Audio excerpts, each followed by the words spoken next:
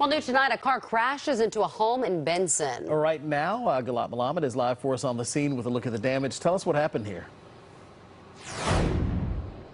Ron and Angela, I just spoke to 911 dispatch. They tell me a call came in for a car crashing into a home here on Hunterwood Place in Benson.